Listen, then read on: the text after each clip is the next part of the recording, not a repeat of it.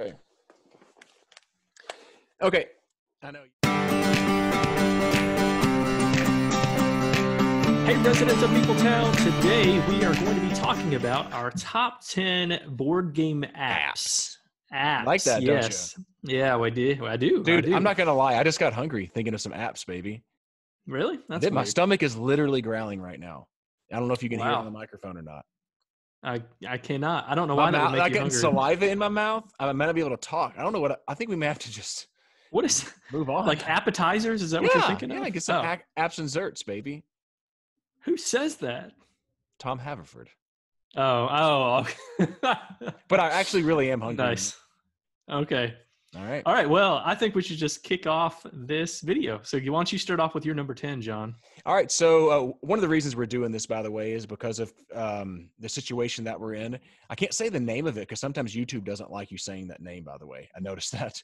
You must not be named. Yeah. So I'm getting Voldemort. I'm getting a whole lot more apps. I'm playing a whole lot more apps now. How about you, Dean? Yes. I play a decent amount of apps anyway. But yeah, I definitely have been playing a lot more lately. Yeah, I definitely have as well. So my number 10 is Steam, or Steam Rails to Riches. In Steam, you are putting tiles out onto a virtual board, I guess if you're playing the app, and basically you're delivering goods to different cities.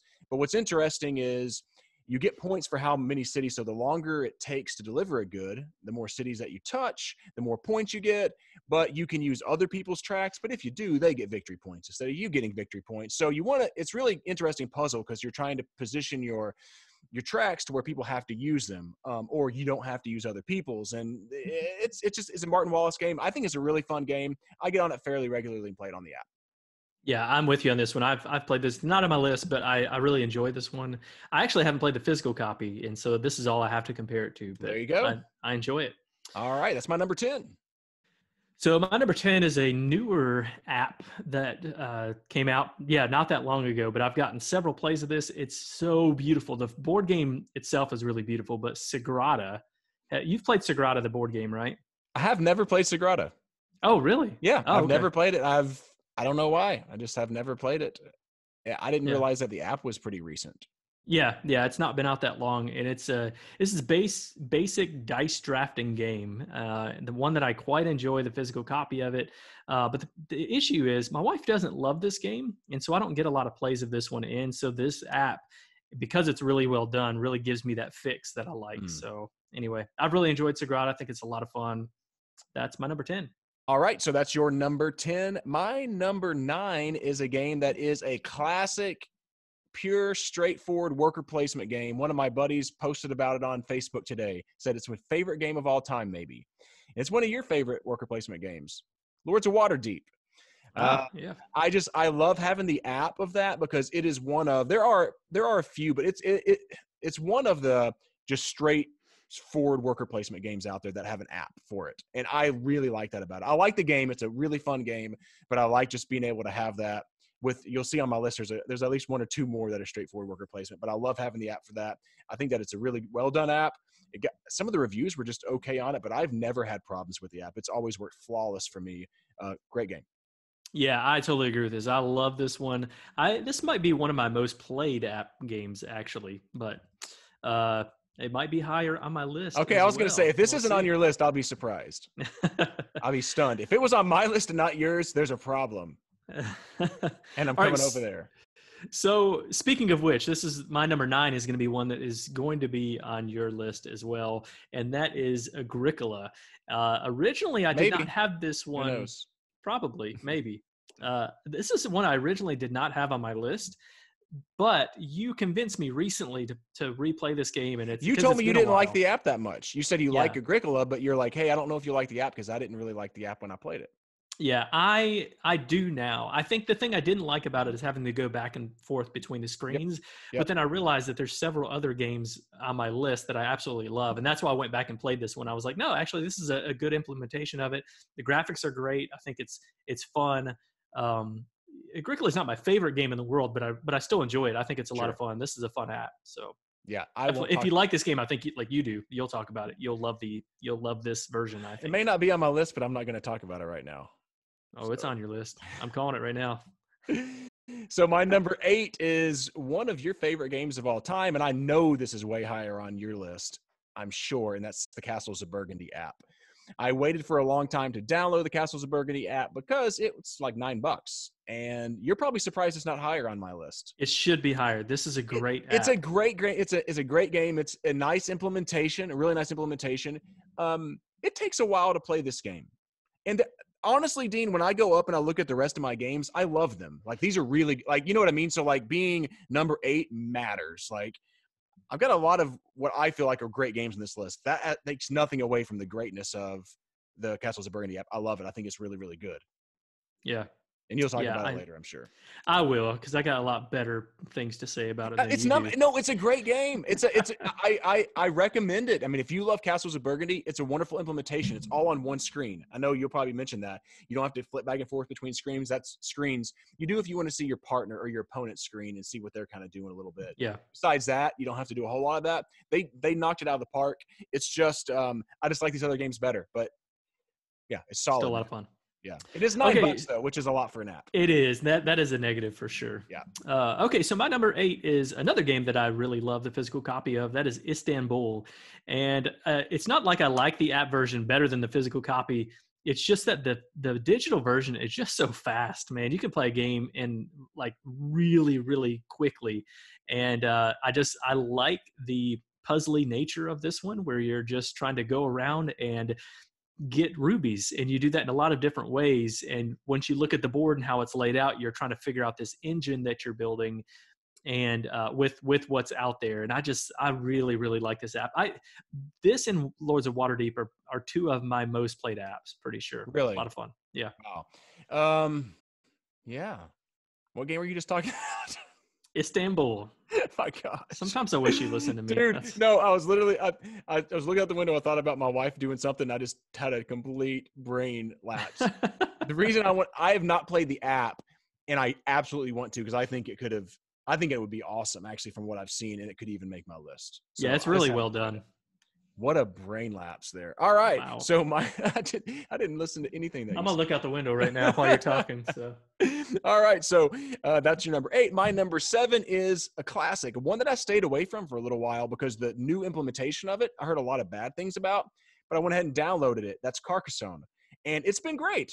You know, I think that there's some issues with some online play and chat and stuff. I haven't tried that. I generally don't do that with apps. So think about that as I'm mostly playing solo. Not that I never play with other people. I do sometimes, or play online against people I don't know. I don't normally call up Dean and say, let's play the app version. Maybe we should do that more. We should. But Carcassonne, I think it's a great implementation. It's wonderful.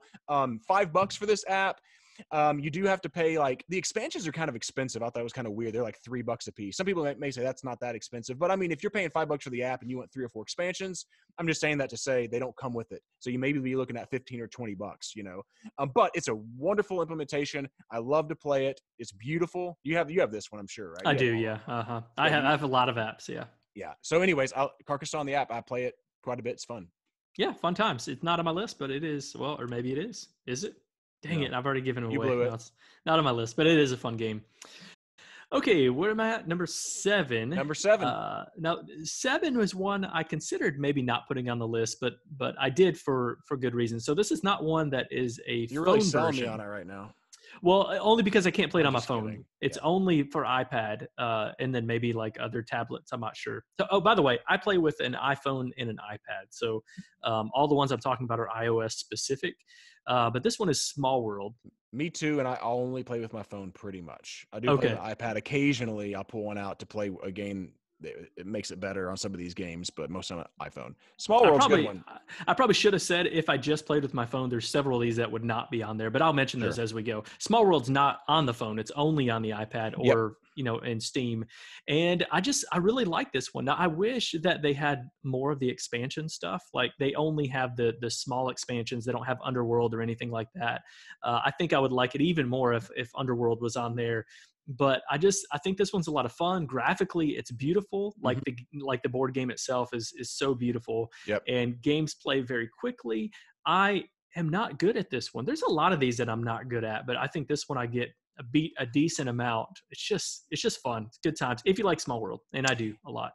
It's an honorable mention for me. So I was going to mention at the end as an honorable mention. So, yeah, I definitely like that one as well. Very honorable of you. There you go. That's your number 7. My number 6 is something to do with knuckles.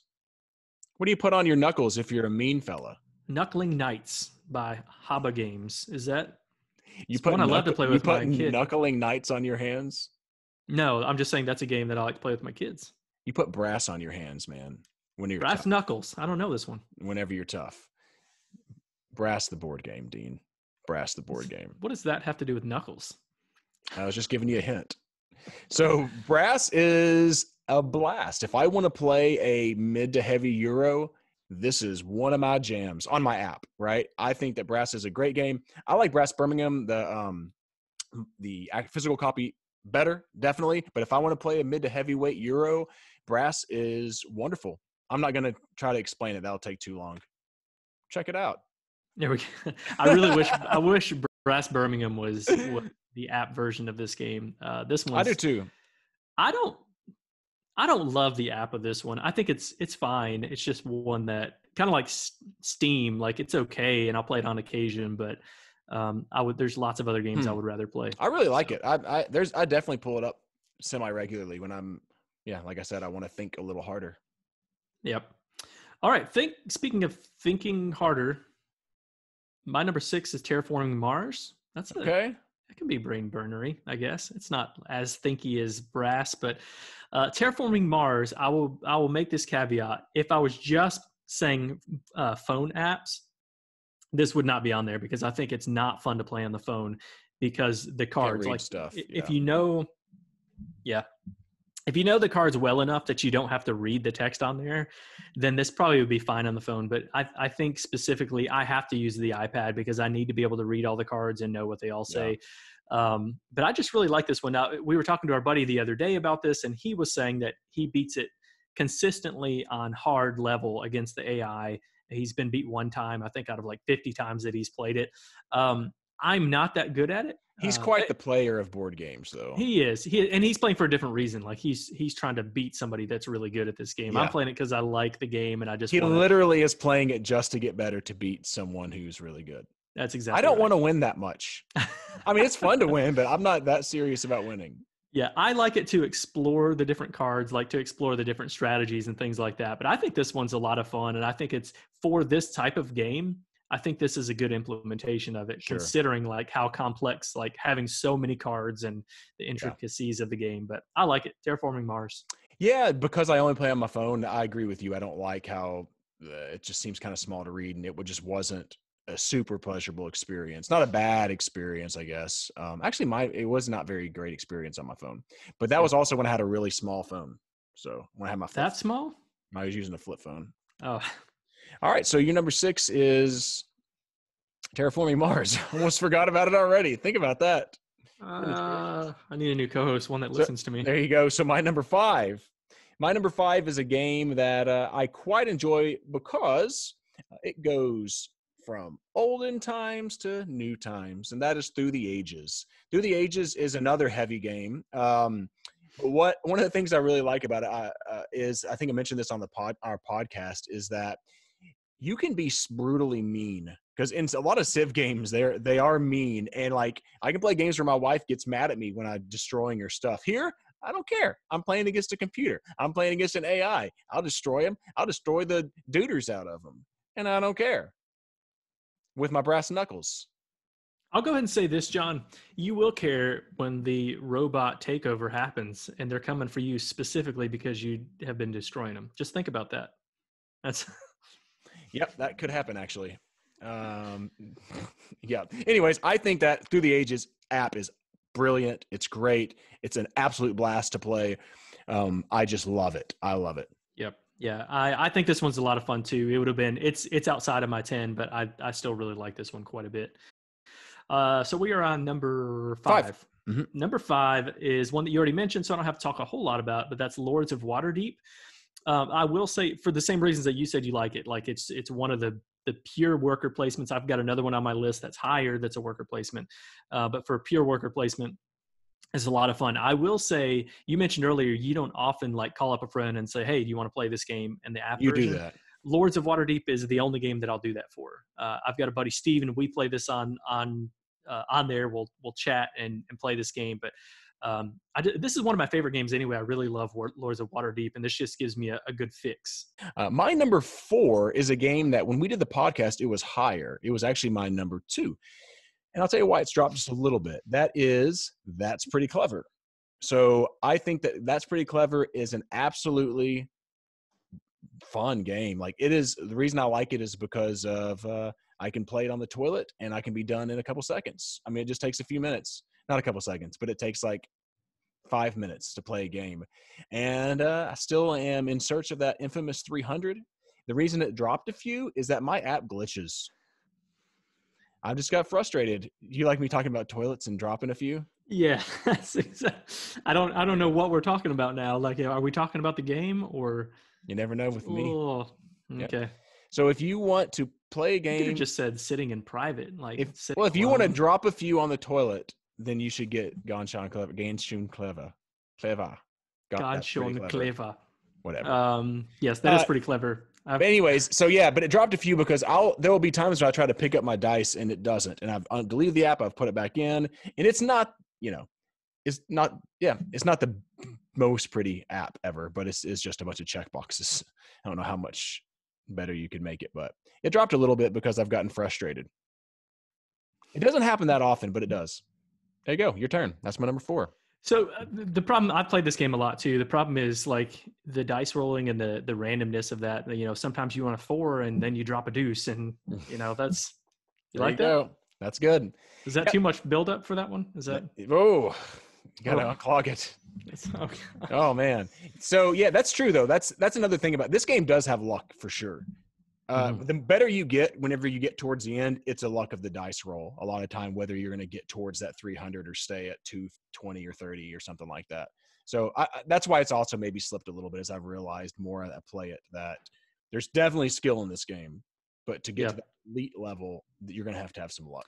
And I've played this game a lot, and actually the randomness doesn't bother me. I just literally was trying to set up a joke. That was the only. You were. Yeah. All right. So that joke kind of stunk. Yeah. Number 4. What are we on? Number 4 is a game that's actually okay. When we did this list before, we were talking about digital games in general. So like through Steam and everything. So my list is different from that quite a bit. The rankings are especially, but this one was not on my list at all because I don't think it was, but I've been playing the app version of Aeon's End recently. This is a recent acquisition for me. I really like the card game itself, but I've never played the app version until recently, and the app is fantastic. I really, really like this one. I just think it's a lot of fun, and the game itself is fun anyway, but I just think it's implemented really well. It does the upkeep for you. I didn't do the tutorial to know like if that's helpful or not, because I already knew the game well enough that I could just jump into it. But anyway, this one's I've been enjoying quite a bit. You've not played this game at all, ever, right? Never played it in my life. Yeah, I don't know if you'd like this one, but I think you need to check it out. Are you done with your talk? I was wondering if there would ever be an Aeon's End to your discussion. Oh, Nailed it. All right, number 4, Aeon's End. So my number 3 is speaking of recent acquisitions. By the way, if you listen to our podcast, I hadn't played Castles of Burgundy, the app. Obviously, I played the physical copy a million times, but I hadn't played the app. And also hadn't played this game on the app, but played the physical copy a bunch of times. And that is a game Dean already talked about. That's Agricola. I love the Agricola app. I love it. I've played it for like a month now, and I think it is a blast. I think it's a beautiful implementation. I like how they have like the village, that you feel like you're, instead of just going to a worker placement stop like on spot on the physical board, it actually is cool. It brings to life. It's one of those, some of the apps really bring board games to life, and this one does that, and it is awesome. Now, with that being said, here's a caveat. I oftentimes download board games to learn them or to decide whether I want to buy the physical copy. I do that all the time. Like, I wonder if I want to get the physical copy. I think this game is tough, I think, to learn how to play Agricola on. I think Agricola is not that complex, but I remember even when I downloaded after playing the physical copy, a lot of times I was going, what? You have to skip around to different screens quite a bit. It's a cool like town thing, but for whatever reason, I remember thinking I would never tell someone if they hadn't played the physical copy and honestly didn't know it decently well. I don't know if the app would be that fun for them. But if you do know it well, it's a brilliant app and I love it. Yeah. Yeah, I agree with those things. Now, I do think that moving around, like not just back and forth between screens, but you have to actually move over to those spots as they open up. That is kind of annoying. I kind of wish that there was the option to have that like more full screen so everything's there. Yeah. But it looks pretty the way it is now. It looks pretty. Yeah, that's all that combined, not seeing everything just laying out there and stuff. That's why I say, like, if you don't know the game well, it can be frustrating. I played pretty poorly the first couple of times because I just didn't remember to scroll. You know what I mean? Or I just was honestly maybe being lazy. Like, oh, let's just make a decision. So anyway, yeah. Number 3, though, really like it. So my number 3, all the things you just said about Agricola, I could say to the max about Terra Mystica, which is my number 3. You have, oh gosh, I probably should have counted this. I'm not going to pull it up, but probably like, okay, so you have your main screen, which is the board. But then when you want to see everything else, there's like probably seven different tabs that you would have to pull up. And so if you don't know Terra Mystica, I would say this is probably not going to be one of your favorites. You'd probably hate it. But if you know Terra Mystica and you want to get a fix, I think the app is really well done. Probably the best that you could do it for such like a sprawling game. Yeah. Board Game Arena, I mentioned this before. I know we're not talking about that. Board Game Arena is actually probably a better implementation because of that. You can see everything like in front of you. Yeah. But for an app version of a game that you know, if you know Terra Mystica, I recommend checking this one out because I think it's a lot of fun. Yep. I have not played that app, so there you go. All right, that's your number 3. My number 2 is a game. Now, I almost flipped this with Agricola. And almost but the reason this is a great game. Le Havre. Let's just go there first. Le Havre, the app is fantastic. However, on my phone, there's a lot going on, like the board. And so it's not the easiest on a phone. It's much better on an iPad to see where you're putting your workers, where your workers are going to go, and to see all the cards and to see all the cards that you have and all that kind of stuff. So, but with that being said, I learned Le Havre on the app and liked it so much that I bought the physical copy, and it's one of my favorite games of all time. Le Havre is just fantastic to me. I love that game. If you love the game, I think the app's done really well. And if you don't, I think it's a place that you could learn the game. It just stinks that, the games that have big boards are just tough to kind of see on your screens and stuff, but it's still an amazing app, and I love it. Yeah, this is one I have, and I enjoy this one. I think I need to know the game of this better. I think you do. That's what I'm kind of. That's what I'm saying. That's what I'm kind of saying. I think that if you know it really well, then you really will like the app. And if you don't, like my score went from like an 8-ish just playing the app to over 9 after playing the physical copy. So it really just it opened the game up for me a whole lot more. So that's my number 2. Yep, that's a fun game. And back-to-back Rosenbergs for you as well. Oh, I didn't even realize that. That's accurate. Is that surprising? No, it's not surprising at all. So my number 2 is you've already talked about. It's Castles of Burgundy. I will just add a few things on. One, this is a top 10 game for me, close to my 5. I really love this game. I think this should be a model for how other board game apps could be, because there is a lot going on in this game. Like physically, it takes up a pretty big footprint, right? But with the app, you have everything you need on one screen. It changes the way everything looks. Like it doesn't look exactly the way the board game looks because they're not trying to recreate that look. They're trying to make something that's really approachable from an app perspective. And I think they crushed it because you have this circular screen and everything just has you have these little tabs, but when you click on them, they stay in that same screen. You're not scrolling, going back and forth. So I love this one a lot for a game that I already love a lot anyway. So that's Castles of Burgundy. Really good. All right. That's your number 2. And I've already talked about it. Again, I like it a lot. So my number 1 is another recent acquisition. Now, I talked about how much I liked it on Board Game Arena on our podcast, but then and I think I said I should really download the app. And I am certainly glad I did, Mr. Dean Dunning, because 7 Wonders, the app, is absolutely fantastic. Absolutely. And And that's another toilet game. Ugh. Please don't do Because this. you can play it. Because you can play a Seven Wonders game even online against other people in like 5 minutes. And all joking aside, like not just toilet. Like, I mean, you can be waiting to get your hair cut. You know what I mean? You can be, which is not many of us are doing at this moment, but you can be waiting to get your hair cut or at the dentist office or something like that. And you're like, yeah, I just want to play a quick game. Boom, you can nail it. It keeps all your stats and stuff online, which I really, really like. And it's a blast. It's fun, man. I like having my longer Euros and stuff, but when it really comes down to that's why That's Pretty Clever is really high as well. I tend to gravitate towards those types of games that I can play really, really quick. Tend to be the ones I play more often. Yeah. I may There's really something like Agricola, but I'm going to play this way more often. That's why it's number one. Yeah, there's something to be said about games that you can play in one sitting with an app, like in a very fast sitting and like multiple times. This one is not on my list, but I get it, and I really enjoy this one as well. There's just I like a lot of different app games, but this and Seven Wonders Duel are both a lot of fun for that very reason. So yeah, I love it. And I prefer Seven Wonders to Seven Wonders Duel.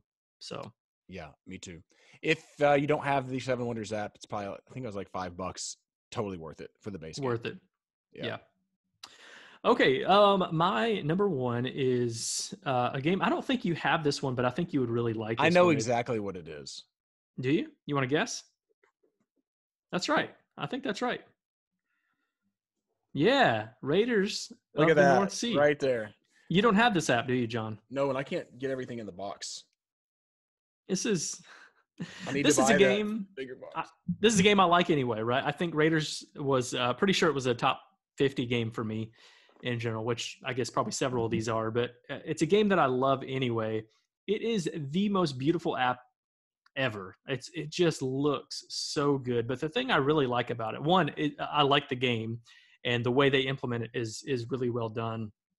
But this one has a campaign mode which tweaks the rules a little bit, and so it doesn't become stale, like you're playing a new game every time if you go through that campaign. I play the regular game often on it too, but the campaign I just think is a lot of fun. So like it might say that we're adding these new cards that benefit you if you're getting gold at Outpost or something, and there's more gold in the so I just like that. I think it keeps it fresh.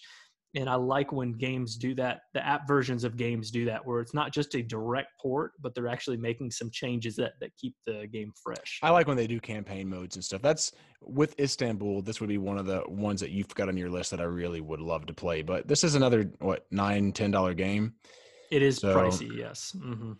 So was Castles of Burgundy. That was a pricier one too. Yeah. And actually on my list, I believe Through the Ages is like that as well. So I could be wrong, but anyway, I'm not saying it's not worth it by any stretch. I just, because of that, I haven't downloaded it, but I'd like to play it because I don't play apps all the time. Yeah. But it is a lot of fun. I like it. That is our top 10 apps. Any other honorable mentions? You mentioned a couple, but I mentioned Small World. Baseball Highlights has been kind of fun. It's an ugly app. It's a hideous app, but honestly, the board game is not attractive either. Now that I think about it, so. Yeah. Anyway, Isle of Skye is a fun app, and that's a beautiful app.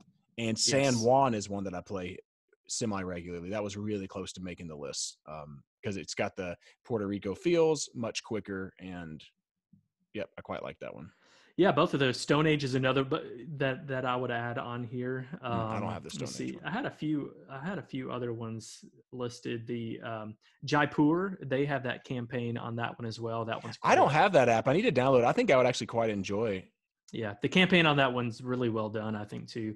The oh goodness, I just forgot which one I was gonna mention. While you're thinking, I did for 99 cents download Alhambra the other day, and it's not the most beautiful thing, but I actually have been having fun playing that. I wouldn't say it's a honorable mention. It was on my mind. It is fun. I think if you like Pandemic, that one's really well done. I was going to say Scythe was on my other list that we had done for the podcast. The reason why it's not on here, because I don't think the Scythe app is available yet. I had the beta version of it. It's not. But It's not. Is that what you said? Not that I don't think so. No. Yeah. So that would have made my list because I've played that one a lot in beta. I think that one's a lot of fun. I think that's pretty much it. I've got a lot of Santorini's a lot of fun too. There's a lot of really good apps. Yep. All right. So that is going to do it. Tell people how they can get in touch with us. So if you're enjoying our channel, please subscribe to it and go ahead and click on that bell for notifications for when we come out with new videos. We have a podcast we mentioned several times here. That is MeepleTown. Just search MeepleTown on iTunes, Google Play, Stitcher, all that stuff. You can go check our website, MeepleTownGames.com. We're at MeepleTown Games on Twitter, Facebook, and Instagram. This just keeps getting longer and longer. And we are Board Game Geek Guild 3407. Thanks for coming down to MeepleTown. Thanks for joining us, and be sure to follow us on Twitter at MeepleTown Games, and connect with us on the MeepleTown Guild, Guild number 3407, at BoardGameGeek.com, and also subscribe to our podcast and YouTube channel. And until next time, thanks for coming down to MeepleTown.